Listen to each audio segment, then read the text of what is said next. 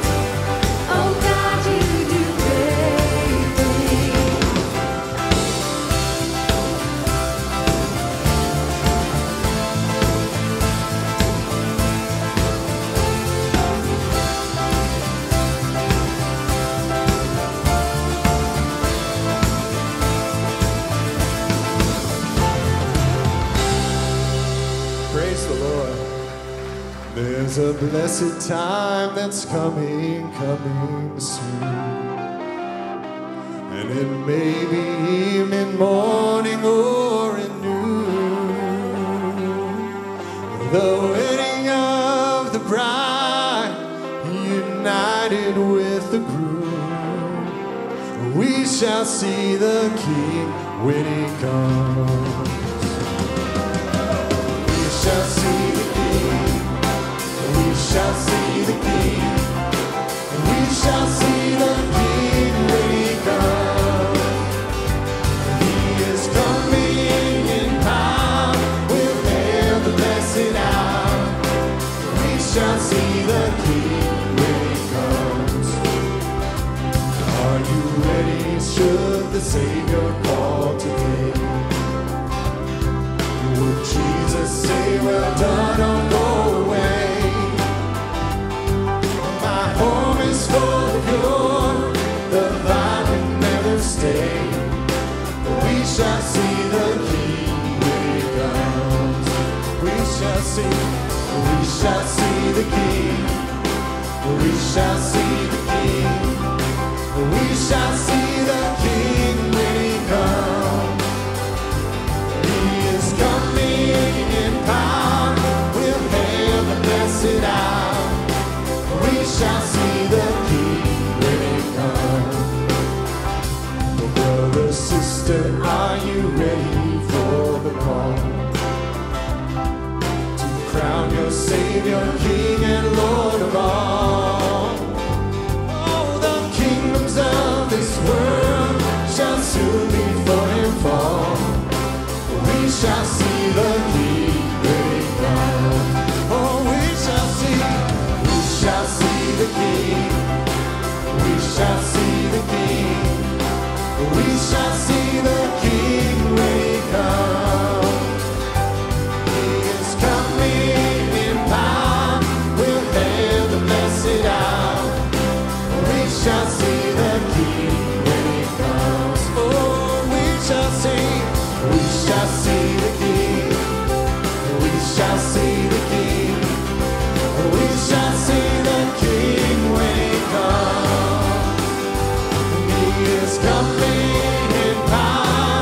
We'll hail the blessed hour. We shall see the King when he comes. He is coming in power. We'll hail the blessed hour. We shall see the King when he comes. Oh, we shall see the King when he comes.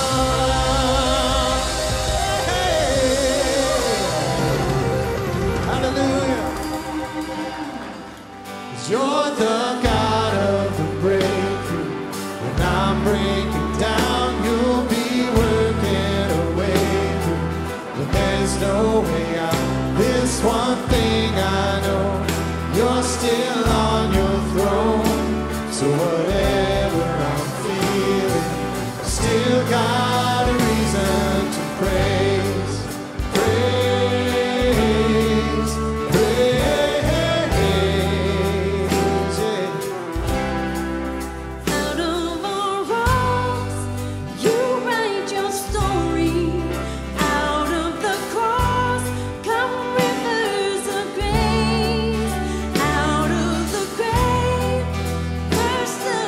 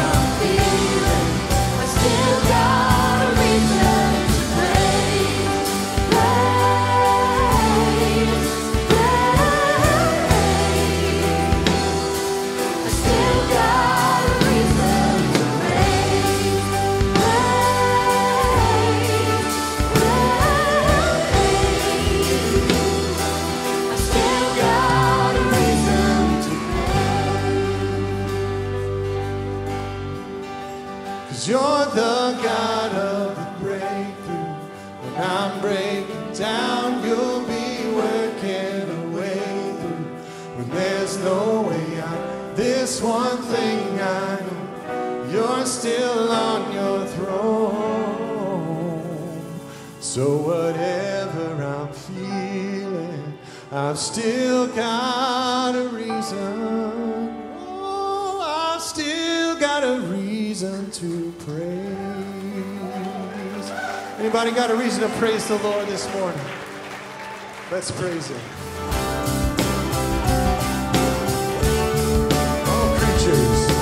All creatures of our God and King, lift up your voice and with us sing.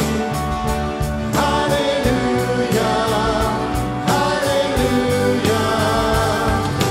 Thou burning sun with golden beam, thou silver moon with softer gleam. Oh, praise Him. Oh, praise Him. Hallelujah, hallelujah, hallelujah.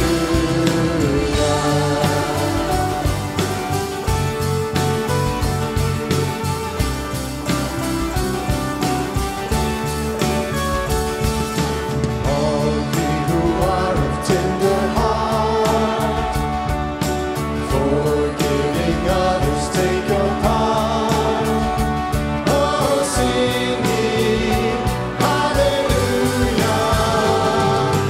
Ye who long pain and sorrow bear, praise God and not Him cast your care. Oh, praise Him, oh, praise Him. Hallelujah, hallelujah, hallelujah.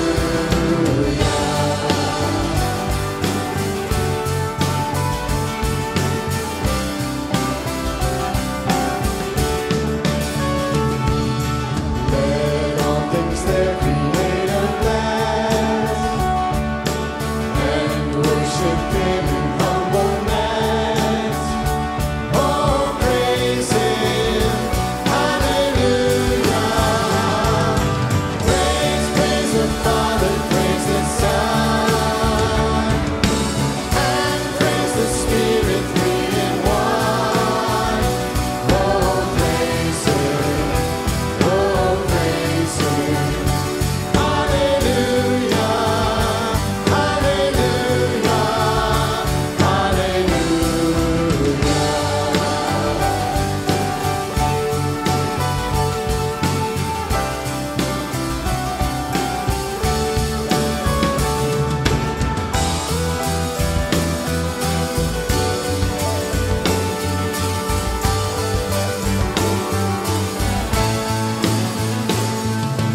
Praise God from whom all blessings flow. Praise Him, all creatures here below. Hallelujah, hallelujah. Praise Him above the heavenly host. Praise Father, Son, and Holy Ghost. Oh, praise Him, oh, praise Him. Hallelujah, hallelujah,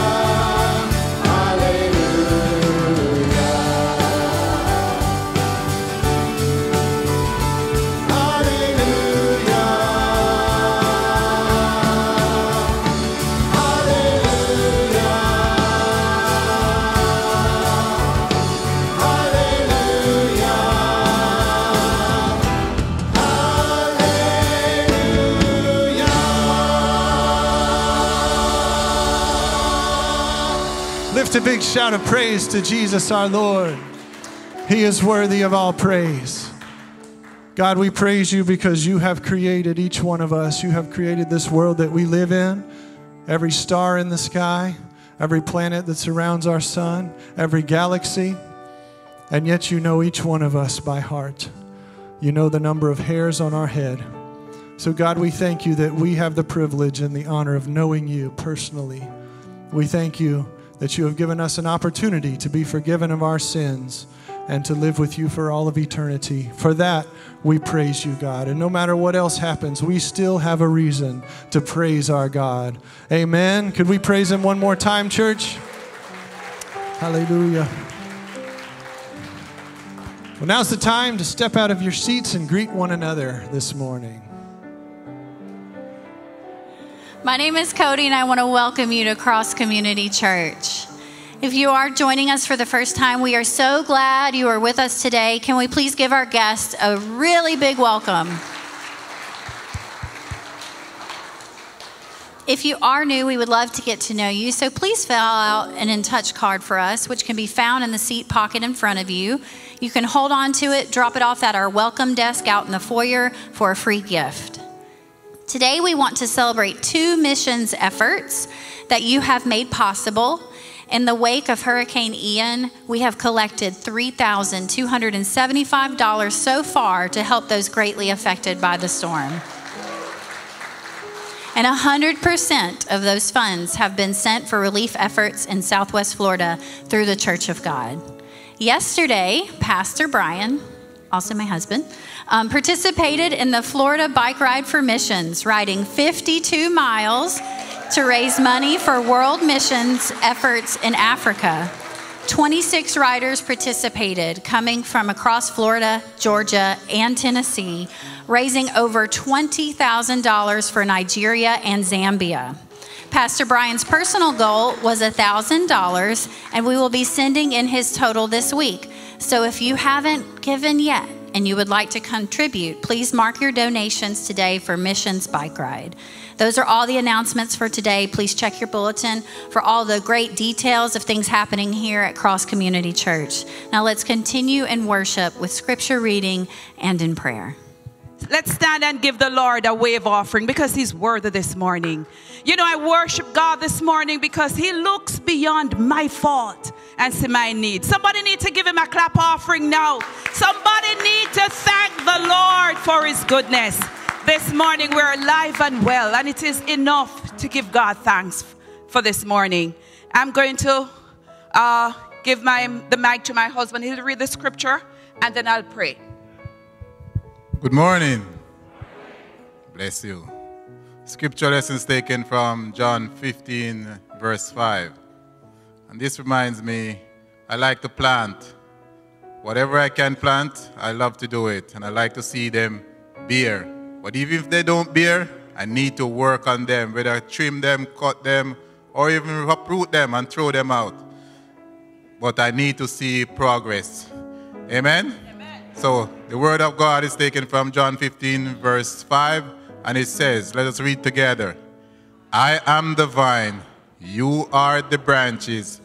Those who abide in me and I in them bear much fruit, because apart from me, you can do nothing. Bless the Lord. Amen. Hallelujah.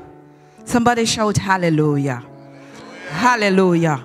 Let us bow our hearts as we pray. Lord God, I exhort you. I exhort your name. Thou art worthy to receive glory, to receive honor and praise. Father, we just thank you that you have brought us here one more day. And so, God, we come with our cups turned up to be filled by you. God, we pray that you will meet us at the point of every need.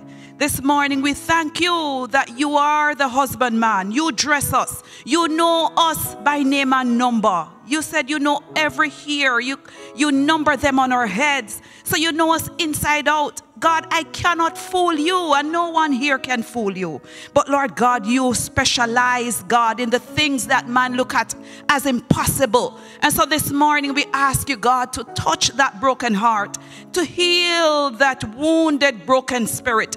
Father God, we ask you, God, to touch that mind, Lord God, that is depressed. Father, we ask you, God, to touch the body that is broken. Lord Jesus, we ask you, Lord God, that you minister to us in a new way. Show us how to love. You are the God of love, and love look beyond fault and see need, God. You love us so much that you engrave us in the palm of your hand. You love us so much, God, that you call us royalty, priesthood, a peculiar people. You love us so much, mighty God, that you have us as the apple of your eyes. Hallelujah. Oh, hallelujah. Thank you, Jesus. Almighty God, we are not worthy of the nail that went through your son's hands. We are not worthy of that crown of thorn. But this morning, God, we come to give you glory and to give you praise. Visit us, God. Move among us. Touch us in a new way. Help us, God, to go out in the highways and byways. Minister to our neighbors. Minister to our co-workers. Minister to the lost. God, you have no hands but ours. You have no feet but ours. You have no voice but ours. And so, mighty God, we ask you to use us for your glory. Those who are here, God, who need a revival, who need a touch, God, do it again for us, that we, Lord God, will give you glory and praise. In Jesus' name we pray. Let the people of God say, let the people of God say, hallelujah, hallelujah.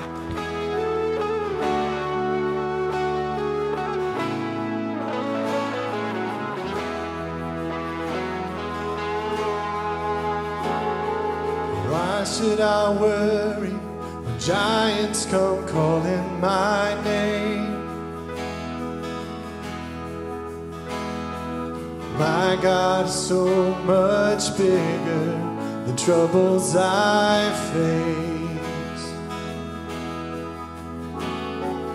Why would I hunger for power or riches or fame? My God is so much better than all of these things. So I won't be shaken, and I won't be moved. My God is faithful, His promise is true.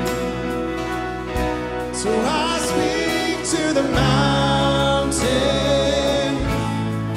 it's time to move. 'Cause my God is bigger, better, stronger, greater than you. Well, my enemies scatter, 'cause they know the battle is done. My God is stronger, the victory's already won. Yeah, He died for my ransom and rose up on the third day. Oh, 'cause my God is greater than death, hell, and the grave.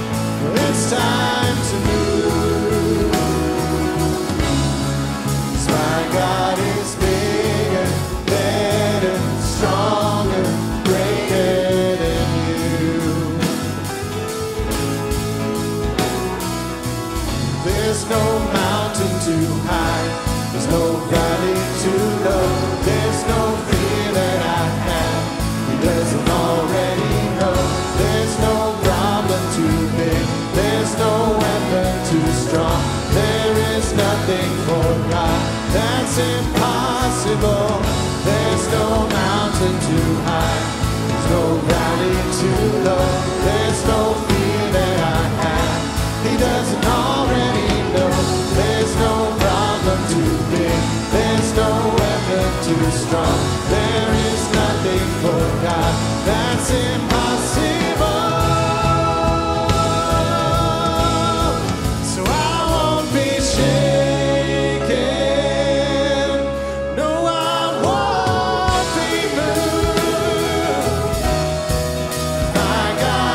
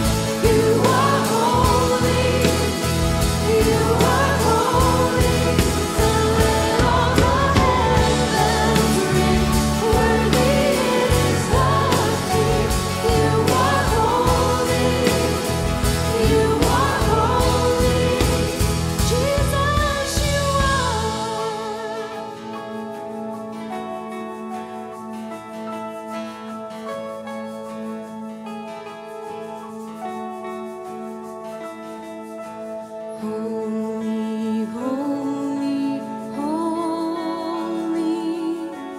Lord God Almighty, God in three persons, blessed Trinity, blessed Trinity, you are the blessed Trinity. You know, there was really one reason that Jesus came into this world.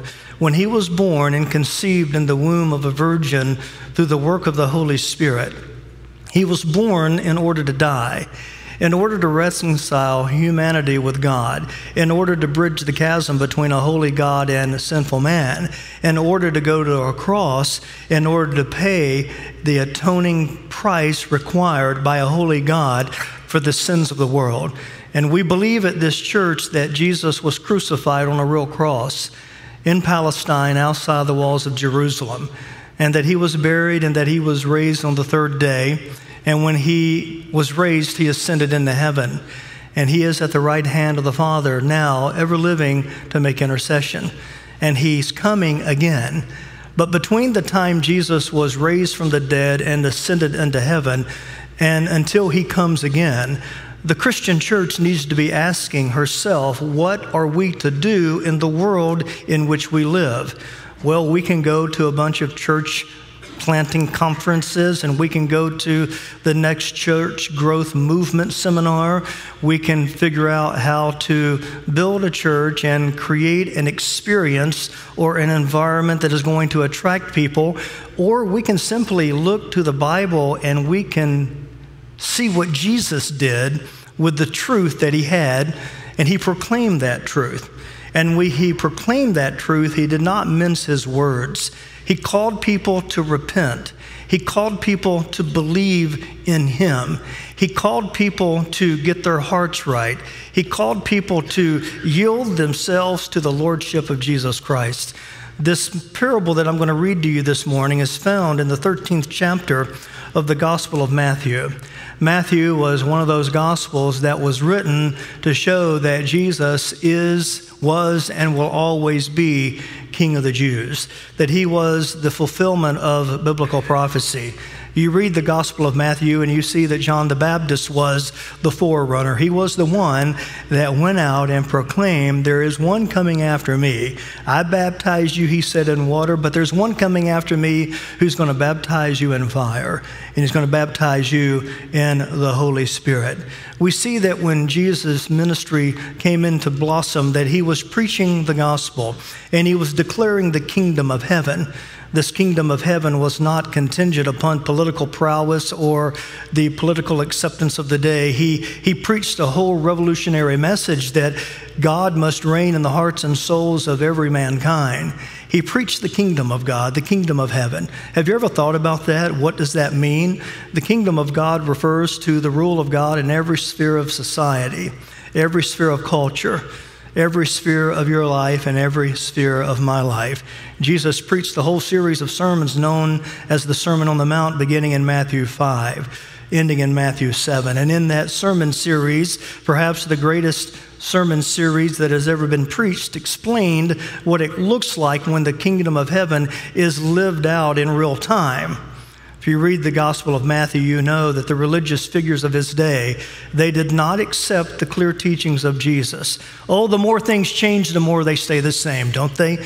I mean, we're witnessing today a pandemic of rejecting the Word of God, not allowing our hearts to be receptive to the truth and the clear teachings of Scripture. And they rejected the truth of God's word. And Jesus performed miracles. They witnessed these miracles. And that just lets me know that a miracle for the sake of a miracle will not convert or save anyone. We all have to make that decision that we're going to turn to God and we're going to embrace him and trust him. And so here Jesus is proclaiming the gospel. Here he is preaching the Sermon on the Mount. Here he is performing miracles. Here he is conversing with the Sadducees and the Pharisees and the religious folk of his time. And they end up saying that he's doing the work that he's doing by the power of Satan. And Jesus flips the script. He goes from telling them illustrative narratives to speaking to them in parables. And in Matthew chapter 13, we have the first of many parables. And that's why today I want to expand on this parable. For the sake of time, somebody asked me if I could do a sermon in a second, and I cannot do that. They asked me if I could do a message in a minute, and I'm not capable of that either. But since we've gathered together today, this is the Lord's day, and we're in God's house for the express purpose of receiving the words of God that we might know who He is and how to live for Him. And I want to look at this parable this morning, and I want to hang it on 4 truths. And all of these truths are going to come specifically from the text. It's a lengthy text, but we have plenty of time. I believe that I'm standing in front of a group of men and women who you're here today because you want to be here. You're here today because you're serious about worshiping Jesus Christ in spirit and in truth, and you want to leave here today empowered by God, empowered by the Spirit, empowered by His truth. I want to suggest to you that if you will listen to the text, if you will listen to the message that is contained in the parable of the sower, you will understand 4 profound truths that will radically change your life. And the first truth is this. In this parable, we learn the truth that this parable is actually teaching us a principle. What is this principle? I want to direct your attention this morning to Matthew chapter 13, beginning in verse 1. I want to read these words in your hearing, and I'm going to ask you to give your entire attention to the Word of God. We read these words beginning in verse 1 of Matthew 13. That same day, Jesus went out of the house, and He sat by the sea. And great crowds gathered about Him, so that He got in a boat and He sat down.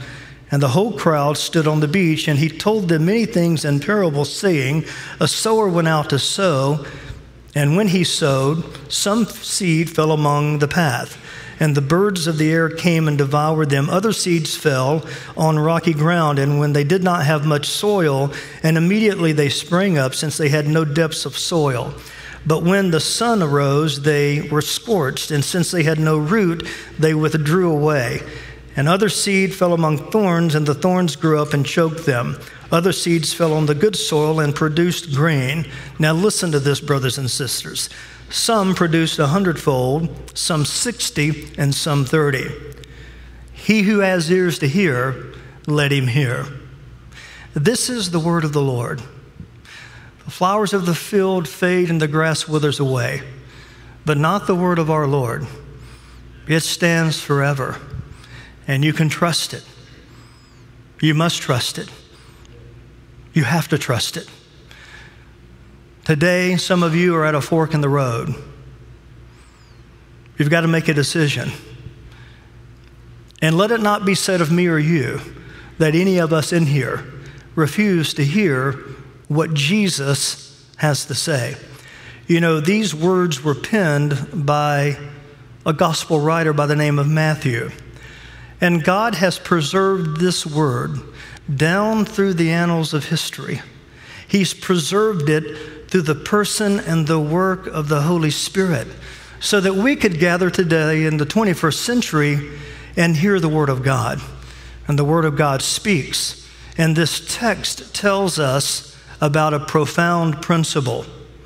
Some scholars say this is a parable of the sower. Some say it's a parable of the seed. Others say it's a parable of the soil. I suppose that each of those insights are correct. But today, I want to lean on the latter of those 3 interpretations. And I want to speak to you this morning about the parable of the sower, but how it refers to the condition of the soil. It's interesting that in the passage of Scripture I just read to you, that as Jesus was speaking to them in a parable, He used an agrarian illustration because He was in an agrarian culture. He wasn't preaching to people who were living in the concrete jungles of Manhattan. He wasn't speaking to people, per se, that were in a metropolitan area, even though this is definitely apropos for any metropolitan area in the 21st century. But Jesus was speaking to them using an agricultural parable. And he said to them, the principle in this parable is that a sower went out to sow seed. Inevitably, he must be speaking in this context about himself. But you do know that all of us are called to go out and sow seed, don't you?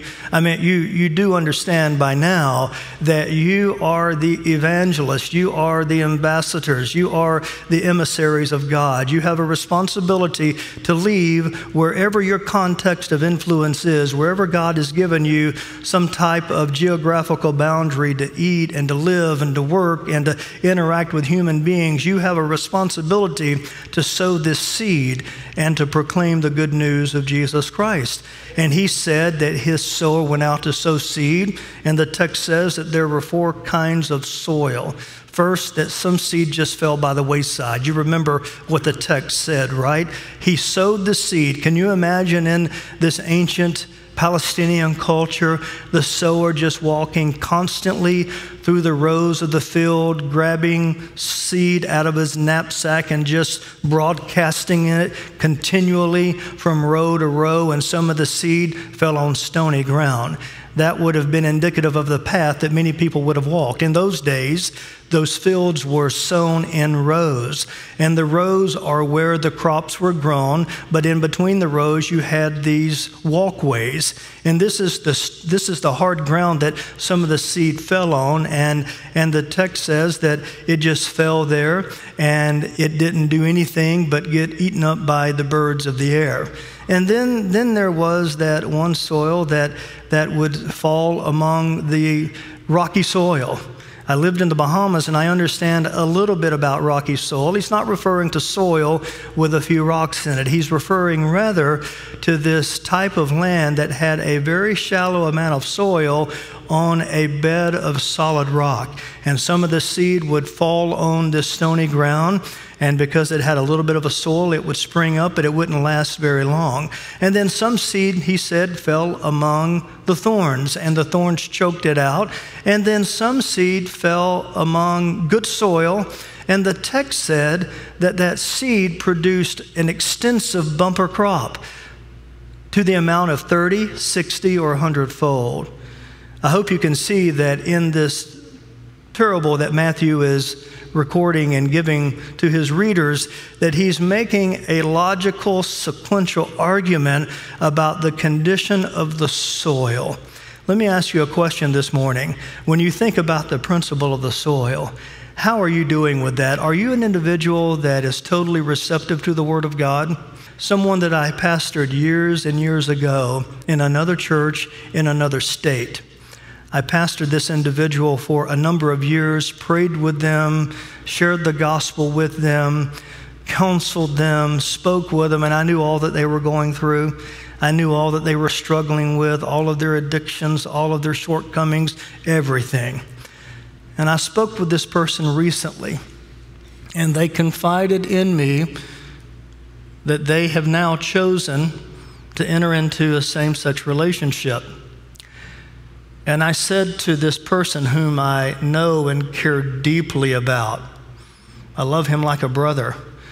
I said to him, and before I could finish my statement, he said, I know. I know what the Bible says. I know what you're going to say. I know what the church says. But this is what I want. I looked at him and I said to him, I love you. I'm always going to be here for you, but I fear for the eternal state of your soul, because now your heart has become so hardened that you are now justifying your sin and rejecting the authority of God's word. Jesus gave this parable, and he was speaking within the context of these obstinate, recalcitrant, hard-hearted Pharisees that had rejected his authority and his message outright. And he began to speak to them in a parable. And the principle not only was about the sower, not only about the seed, but about the condition of the soil. That's the first truth that we find in Matthew 13. But we find another truth in Matthew 13. It is a truth not only about a parable and a principle, it is the truth about a parable and a prophecy. You might ask the question, why is Jesus speaking in a parable? After all, if you know anything about the teachings of Jesus, you knew that he was an illustrative teacher. He knew how to connect with his audience, and he knew how to use images and imagery and metaphors and contrasts and comparisons and similes and all of these figures of speech in order to connect with his audience, but now he's speaking to them in a parable. If you look up the word parable, you'll know that it comes from two compound words. It comes from the word balo, which means to throw or to cast or to lay, and then it comes from the word para, which means alongside of. Here's what a parable actually is. A parable is an earthly story with heavenly meaning, and Jesus is giving a story. And parables are meant to cause those who have rejected the message to be able or unable to understand the parable. And only those who are willing to accept it as the truth and delve into it can understand it. So it's now become judgmental. Jesus now has passed judgment on those who refuse to accept his word. You don't have to agree with this. If I'm wrong, I would humbly acknowledge it. It is my opinion that we're witnessing today in our culture God's passive judgment. It is my opinion that according to Romans 1, God has said, if you want to continue to suppress and reject the truth, I'm simply going to remove my constraining forces. I'm going to lift my hand and I'm going to let you have your way. It strikes fear in me to think that God would ever allow me to have my way. My self-centeredness, my individualism, my ego, the flesh in me, I often want my way, but one thing I pray daily, and I want to share this with you because maybe it'll help you. I pray daily that God would grant me repentance of any sin that may be in my heart that I'm not aware of, because I'm aware of many of them, but I don't know everything that's in my heart, but God does, that he would grant me that repentance, and that he would grant me faith to believe him, and that he would grant me the power of the Holy Spirit to turn to him and to never develop a hard heart. And I want you to notice what we read in this parable, because Jesus now says this in verse 13 of Matthew chapter 13, beginning in verse 10. When the disciples came and said to him, "Why do you speak to them in parables?" He answered them, "To you it has been given to know the secrets of the kingdom of heaven, but to them it has not been given. For to you who has, more will be given, and he will have an abundance, but from the one who has not, even what he has will be taken away. And this is why I speak to them in parables, because seeing they do not see, and hearing they do not hear, nor do they understand. Indeed, in their case, the prophecy of Isaiah is fulfilled that says, you will indeed hear, but you will not understand. And you will indeed see, but you will not perceive. For the people's heart has grown dull, and with their ears they can barely hear, and with their eyes they have been closed, lest they should see with their eyes, and hear with their ears, and understand with their hearts, and turn, and I would heal them." He's quoting Isaiah chapter 9, verses 6 through 9. You know about Isaiah, don't you? He's one of the major prophets. He's one of the prophets that God raised up to speak to the nation of Israel, particularly the southern kingdom of Judah. They had witnessed the demise and the division of Israel around 922 BC after the death of Solomon. They witnessed Assyria ransack the northern tribe of Israel in 722 and obliterate them, never to be found again. Vestiges and remnants of that were found in the New Testament when we see Jesus' interaction with the Samaritans. The Samaritans were the result of the interracial marriages and relationships between the Assyrians and the Israelites. They're gone, never to be seen again. And God raised up Isaiah to speak to the southern kingdom of Judah and said, judgment's going to come on you if you don't turn and repent and receive the message of Yahweh. You know the story. Israel thought they were smarter than God. Judah said it might have happened to Israel, but it's not going to happen to us. And God allowed Nebuchadnezzar and the Babylonian Empire to come in around 586 and totally carry them into Babylonian captivity. The difference between them and the northern tribe of Israel is that God allowed them to return from exile and to start rebuilding the wall and the temple in Jerusalem. God is merciful and gracious. Have you experienced God's mercy and grace today? He is merciful, He's gracious, and He's patient. And even when He judges, He does so in order to redeem. And some of you have experienced this in a profound first way manner. Amen? We ought to give God an ovation of praise for His faithfulness this morning. He's so very, very, very good to us. And so Jesus is now explaining to them why He's preaching in a parable. He's preaching in a parable to fulfill biblical prophecy. There's many reasons why I believe the Old Testament, but one of them is because Jesus quoted from it so frequently, and He Himself believed in the Old Testament. It doesn't matter that the JEPD theory that arose in the academic circle back in the day questioned the Pentateuch and questioned the Torah. And it doesn't matter that liberal theologians would question the veracity and the validity and the believability of Scripture. We know that Scripture is true. There's internal evidence, there's external evidence, there's historical evidence, and most of all, there's spiritual evidence, because when you believe the Word, as the authority of God's Word, the Holy Spirit begins to work in you in a very profound way. And so when you think about the principle and you think about the prophecy that this text is referring to, it causes us today to want to heed the Word of God, or at least it ought to. If I were you, I would read the Bible daily. I would read the Bible carefully. I would read the Bible prayerfully. I would read the Bible systematically. There is no other way to grow spiritually. We think in the Pentecostal and Charismatic Church that we can just go from experience to experience, or that somehow or another spiritual maturity and development is going to occur through osmosis. It doesn't happen that way. Jesus spoke to His audience and said, your heart must be good soil in order for the Word of God to take root in and to bear much fruit. But if you refuse to accept God's Word, here's what inevitably will happen to you. You will have ears to hear, but you will not hear. The ear, nose, and throat doctor can tell you that your hearing is perfect, but you will not hear the Spirit of God. You will not hear the voice of God, because you and I have turned a deaf ear to the Word of God. The optometrist and the ophthalmologist may tell us that without any assistance of contacts or any type of glasses, we have 20/20 vision, but will not see the things of God. There's only one way we can hear God. There's only one way we can see God, and that is as He has revealed Himself in the written Word and the living Word, the Word of God in Jesus Christ through the person and the work of the Holy Spirit.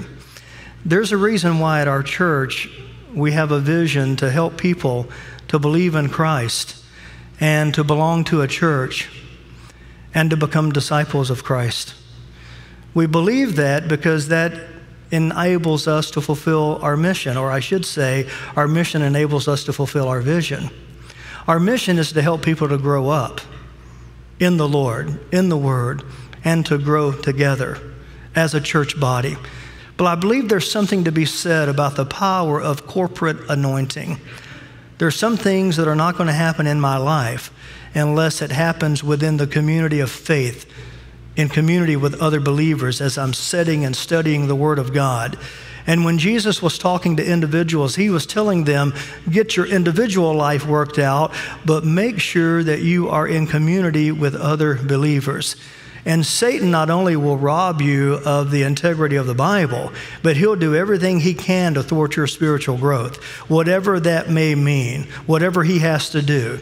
You know, he's a very cunning and wise individual.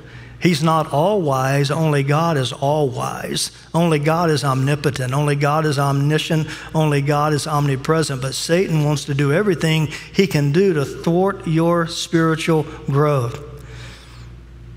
He already had the Pharisees duped. He had them fooled. They made a decision they were going to reject the word of God. And Jesus said, now because you've rejected me, I'm going to speak to you in parables. And the only way you're going to understand the parable is through belief in Jesus Christ and pressing in with a desire to know what is true. I hope you know Christ today. And it is my prayer that you will press in and get to know him more. But this parable gives us another truth. This parable gives us the truth about a parable and a precaution. And Jesus loved his audience enough to not only tell them where they're going wrong, but tell them how to make things right. We would call this today repentance. Repentance is an old-fashioned word. It's found in the Bible. It's part of New Testament preaching. It ought to be part of our teaching and preaching at Cross Community Church. It ought to be part of the evangelical church. It ought to be part of the Pentecostal movement. It ought to be part of Christianity today, because without repentance, none of us can experience the fullness of God. Repentance means basically that I'm going to agree with God that he's right and that I'm wrong. And Jesus was calling his audience to agree with him that he was right and that they're wrong. But they refused to do that, so he spoke to them in parables. And then he said this. He gave them 3 precautions to be aware of. And I think this is apropos today more than ever before. So if you're listening this morning, say amen. I want us to hear the word of God, because we read something in this text beginning in verse 18 that is very, very profound. Hear the parable, he said. I want you to hear the parable of the sower. When anyone hears the word of the kingdom and does not understand it, the evil one comes and snatches away what has been sown in his heart. And this is what was sown along the path. And for what was sown on rocky ground, this is the one who hears the word and immediately receives it with joy, yet it has no root in himself, but endures only for a while. And when tribulations or persecutions arises on account of the word, immediately he falls away. As for what was sown among thorns, this is the one who hears the word, but the cares of the world and the deceitfulness of riches choke the word, and it proves unfaithful. As for the one that was sown on good soil, this is the one that hears the word. Push pause for just a moment. I want to share 3 things with you very quickly. If you're taking notes, make sure you write this down. Maybe you have a photographic memory and you're going to tuck it away in the folds of your mind and the recesses of your soul. If you have a Bible, take an ink pen and write these in the margins of the Bible. Do whatever you have to do, because this is the clear teachings of Scripture. This is the first precaution that Jesus offered. He said, first of all, we need to know that Satan, he will hinder us from receiving the Word of God. He said in this parable that Satan was the one that came and took the seed that was sown, but was just laying loosely. Some of you are going to hear the word right now. You might come under a little bit of a conviction, and you might say, well, I'm going to make a change, but you leave today, and Satan is going to do everything he can do to take from you the word of God. He'll do it by making you grumpy or causing you to be grumpy. He'll do it by tempting you. He'll do it by leading you into some kind of a temptation. He'll do something, whatever he has to do, to hinder you from reading the word. And here's how I know this. We're told in 2 Corinthians chapter 4, beginning in verse 4, that the Satan, he is the God with a little g of this world, and that he has blinded the minds of unbelievers to keep them from seeing the light of the gospel, the glory of Christ, who is the image of God. This is why we're told in 1 Peter chapter 5, verse 8, that we are to be sober-minded. Brothers and sisters, listen to this. Be watchful. This is written to Christians, not those people over yonder, whoever over yonder refers to. He's referring to Christians. He says, your adversary, who is the devil, he prowls around like a roaring lion seeking someone to devour. Resist him. Secondly, this text tells us that not only will Satan hinder us from receiving the word, but this text tells us also that there is superficial Christianity that will hinder us from receiving the word. Remember what he said in the parable? There were those who were like the seed that was sown on shallow soil, rocky soil, that it started growing, but it fizzled out. It faded away. Perhaps true conversion never happened. Perhaps it did happen, but this is the text that tells us that these people were superficial at best. These are the kind of people that are not rooted in a local church. These are the kind of people that just drift from church to church, always looking for something new, always looking for the next dog and pony show, always looking for the next miracle, always looking for the next experience. Whatever Satan can do to keep you superficial, he will do that. But you know that, I heard it put this way, church is like a swimming pool. All the noise is in the shallow end. Superficial Christianity is that way. I was reading the other day in Colossians chapter 2 as part of my own personal Bible reading and devotion, something Paul said in Colossians chapter 2, verse 6. This text was written to believers. This is what Paul says. He says to be rooted and grounded as you've received Christ, so you walk in him. Be rooted and grounded and built up in him, established in your faith and abounding with thanksgiving. You can be solid or you can be superficial. The ball is in your court. And then there's something else that Jesus gives in this parable. He says that society's seduction will hinder us from receiving the word. It amazes me how profoundly practical this ancient parable is today. Notice what he said, but some seed fell on soil that appeared to be good. In fact, it was so good that it had equal amounts of thorns growing up in it. I loved landscaping. When I went through seminary, I landscaped on the side. I'm re-landscaping my yard perpetually. I'd like for you to come by. I'd like to show my yard off. I think I have the nicest yard on my street. Here's what I know. It takes a lot of work to have a beautiful lawn. You do not have to irrigate or water or fertilize weeds. They just come up naturally. But you have to work at keeping them out and making sure the grass is green and making sure the flowers are fruitful. It takes hard work. And this is what Jesus said.